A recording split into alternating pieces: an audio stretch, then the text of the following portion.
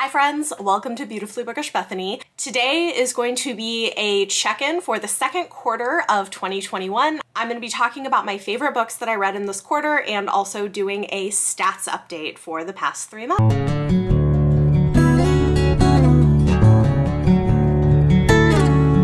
I am such a nerd and get really excited every time I get to make a stats video. Thankfully, some of you guys also enjoy them, so I am so pleased. I'm gonna have, oh, and I need a new battery.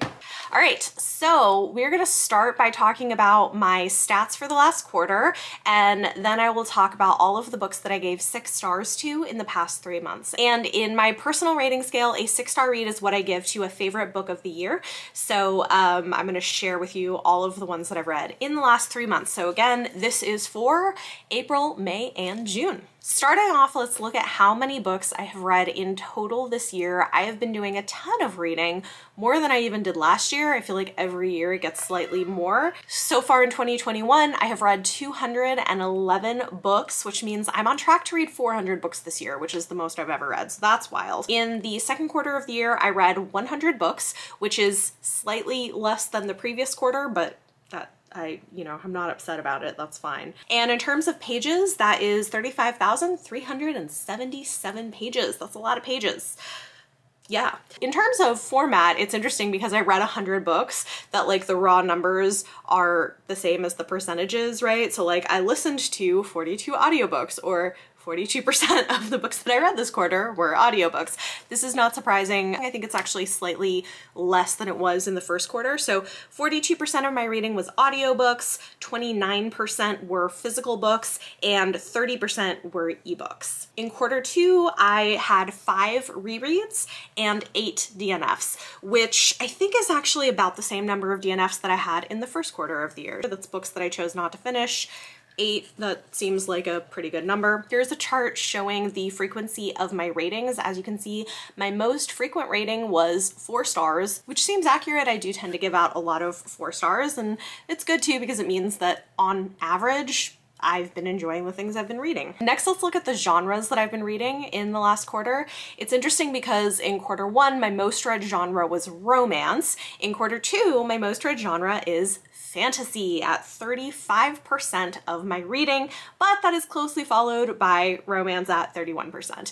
And in the chart that you're gonna see, the romance will be divided up into subgenres, but if you add them all together, it's 31%. So that's historical romance, contemporary romance, and speculative romance. My 2 next highest genre categories for this quarter were nonfiction at 10% and sci-fi at 9%. I have been reading more nonfiction this year, and I'm not upset about it. It's been pretty great. Unsurprisingly, I've been reading a lot of adult titles. 68% of the books that I read this quarter were targeted at an adult audience, 28% were for a YA audience, and 4% were for a middle grade audience. The average page length of a book that I read was 350 pages, which seems accurate. I've had some longer books, but like most books are 350. I've had some longer ones, some shorter ones, but then for the most frequent page length, that's unsurprising. This quarter, the earliest published book that I read was 1848. I read 33 books in total that were published prior to 2020, 16 2020 releases, and 51 2021 releases. So fully half of my reading in the last quarter has been books published this year. And so then, of course, not shockingly, 59% of the books that I read this quarter were either advanced copies, books sent to me for review, books that I was reading for judging the Vivian Award, or manuscripts that I was critiquing. So yeah, like almost 60% of my reading was things for review. That made up a huge chunk of my reading this quarter. Lastly, we're going to take a look at some stats for author demographics of the books that I've been reading. In this past quarter, 76% of the books that I read were written by female authors, 19% were by male authors, and 3% were by non-binary authors. 48% of the books that I read were written by Black, Indigenous, or person of color authors, and 52% were written by white authors, which honestly is pretty good. I'm aiming for around half of the books that I read being by BIPOC authors, so 48% is pretty close to that. In terms of some of the biggest subcategories, 21% of those books were written by Black authors, 8% by East Asian authors, and 6% by Indigenous authors, which I'm actually pretty pleased about. One thing that I wanted to work on this year is reading more from Indigenous authors because it's not something that had traditionally been a huge part of my reading. Part of what's been helping with this has been doing the Indigenous romance read-along, so 3 of those 6 books are from that, but just in general, it's something that I've been trying to make more of a priority in my reading. 28% of the books that I read were from known queer authors. It's possible some of the other authors are queer but are not public about it. That's why it says no/unknown on the chart. That's pretty great, honestly. 28% of the books that I read are by authors who are publicly part of the LGBTQIAP+ community.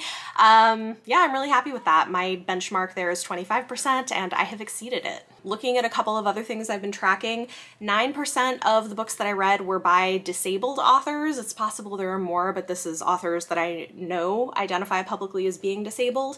And 29% were by neurodiverse authors, which is actually a lot higher than I thought it was gonna be. Like, what is happening with my lighting here? Which honestly is a lot higher than what I thought it was gonna be. I'm surprised. I never expect those numbers to be very high, but like almost 30% of the books that I read this quarter. If you are wondering what I include in that, because I know there is some controversy over what counts as neurodiverse.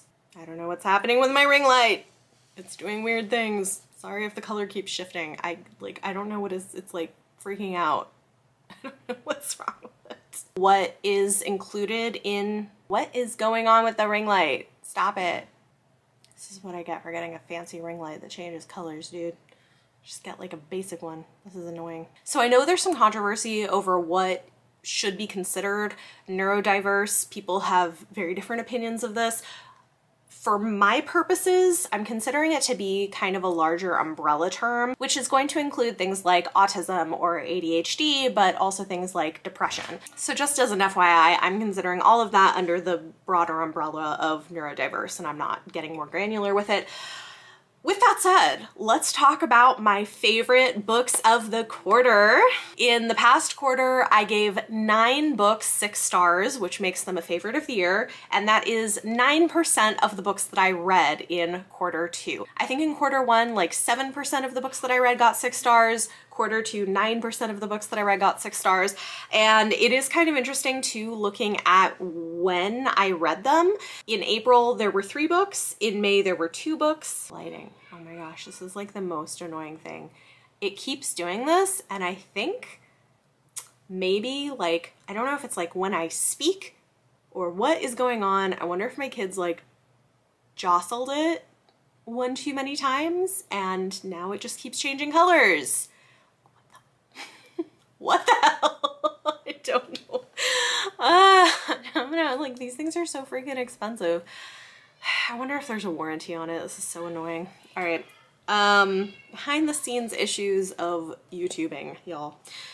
Okay, so in April, do you see this? Do you see the lighting? In April, I gave 3 books 6 stars. In May, I gave 2 books 6 stars. And in June, I gave 4 books 6 stars. One of my 6-star reads is a book I can't tell you about yet, but here are the 8 that I can. And we'll start with April. First is A Desolation Called Peace by Arkady Martine. This is the second book in a sci-fi duology that started with A Memory Called Empire, and I freaking loved it. I think it is a fantastic follow-up. It's interesting because book 1 has one perspective and book 2 is multi-POV, but for me that worked really well, and I think it solved some of the issues that I had had with pacing in book 1. One of my favorite sci-fi duologies. It's got a lot of court politics. It's really smart, and yeah, this was really interesting too because it deals with first contact and like what to do with an alien race that you don't understand. I loved it. It was fantastic. Another favorite in April was She Drives Me Crazy by Kelly Quinlan.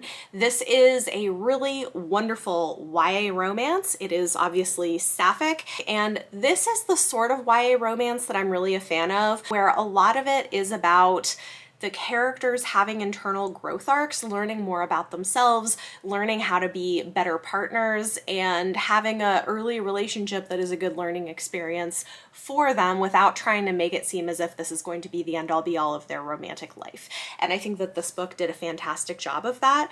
One of our characters is still kind of grieving the loss of a past relationship with a girlfriend, and they are kind of enemies, so it's like an enemies to lovers thing with fake dating, and I just loved it. I thought this was a great book. My last April favorite was Malice by Heather Walter. Not everybody seems to enjoy this as much as I did, but I really loved it. This is the first book in a duology again. It is a retelling of Sleeping Beauty, where the evil sorceress falls for the princess. So it's another book with a sapphic relationship in it, and it's a villain backstory, which I really, really love. I think it's so interesting having these morally great characters, or characters that could choose to be good or could choose to be evil, and the situations they're in and the things that happen to them might push them one way or another. I loved it, and oh my gosh, the ending of this book was everything. I can't wait for book 2. I just thought this was great. Then in May I had 2 favorites. The first is a graphic novel. This is Amazon's Abolitionists and Activists, A Graphic History of Women's Fight for Their Rights by Mickey Kendall and A. D'Amico.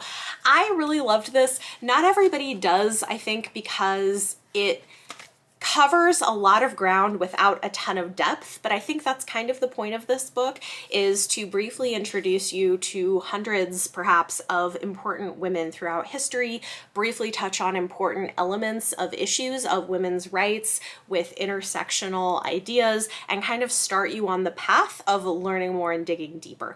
I love it. I love what this book is doing, and yeah, definitely a favorite for me. I like a good nonfiction graphic novel. My other favorite book in May was The Tenant of Wildfell Hall by Anne Bronte. And this was definitely a surprise for me. I didn't expect to love it as much as I did. I think this is a book that really continues to resonate today, and I think it's like an underappreciated classic. You know, it's like the ignored, Anne Bronte is kind of like the ignored Bronte sibling a lot of the time, and it's unfortunate because this book is just really, really phenomenal. And it deals with some intense issues, which I thought were fascinating, because you get to see what it was like for women in the 1800s to be in an abusive marriage.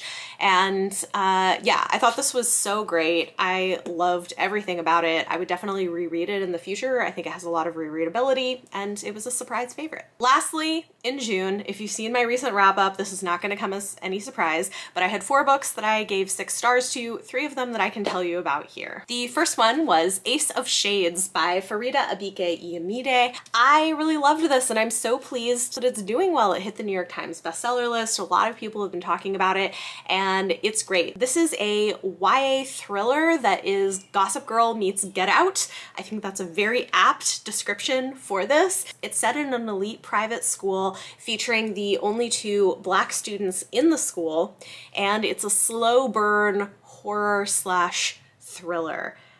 It's great. It's also got queer representation. I think both of the main characters are bisexual. I might have said in an earlier video that the guy was gay, and I think that's incorrect. I think they're both technically bisexual. I loved everything about this. I loved the building tension, the reveals, the mystery. I think this is such a stunning debut novel, and I'm glad people are also enjoying it and picking it up. Then for my favorite fantasy of the year so far that I won't shut up about and have a standalone review of, this is The Jasmine Throne by Tasha Suri. Absolutely loved it. This is such a good fantasy. It is interesting because it's definitely different from Tasha Suri's earlier books. I loved Empire of Sand, which was her debut, and that one is really a fantasy romance.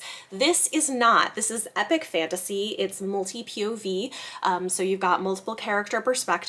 There's 2 primary characters, but you get the perspectives of several others as well, so there's a lot going on in here. There is a romantic plot line, but it's not the only or even necessarily primary plot line. There's a lot of politics. This is inspired by the history and mythology and epics of India, and it's great. It also has a sapphic relationship in it if you're looking for that. I mean, you're seeing we have a lot of sapphic books here, which I'm not upset about. I love it. So yeah, this was fantastic. Absolutely loved it. And it makes me so happy because I keep seeing comments from some of you guys being like, I picked up Jasmine Throne because of you and I love it so much. And I'm like, yes, spreading it. I'm so happy. So yeah, this was fantastic. And my final favorite of June, of Q2 of 2021, was Witch Shadow by Susan Dennard. This is one of my favorite books in a favorite series. I love the Witchland series. It's really fantastic epic fantasy. It is YA, but it's like crossover YA. I would say book 1 in the series reads more like YA fantasy, but the further you get into it, the more it reads like this could have been aged up slightly and published as adult fantasy pretty easily. It's multi-POV. Each book focuses primarily on a different character, but you always get multiple perspectives in each book. There's a lot of plot threads to follow, and she leaves these little like hints and breadcrumbs, which makes this a really fun series to reread because you'll read a new book and learn some new things, and then you'll realize, oh, the hints were there all along, and you can go back and reread it and be like, yes, this is what was happening here. We just didn't have enough information to know that, and I love when authors do that. Susan does an amazing job. Witch Shadow is phenomenal, and also the number of revelations that we get in this book kind of blew my mind. I can't wait to do an entire reread of the series before the last book comes out. It has been officially announced that this is the second to last book in the series. There may be spin-offs set in the same world in the future, but next book will be the last book. So I am definitely planning to do a reread, maybe a read-along reread of everything leading up to the release of the next and final book, hopefully next year. So yay, this was great. So there you go. I think it was a really great quarter. I read a lot of books I loved. I found some new favorites. I did a pretty good job of hitting some of my goals. Overall, I'm happy with it. Talk to me in the comments down below. Let me know any of your thoughts or feelings on anything I talked about in this video. And for your question of the day, I would love to hear you reflect a little bit on your reading in the second quarter of the year. So again, April, May, and June, what was your reading like? Was there a favorite book that you read? Something that you noticed about your reading? Let me know in the comments down below. If you like this video, don't forget to give it a thumbs up and subscribe if you want to see more. Thank you all so much for watching, and I'll see you next time.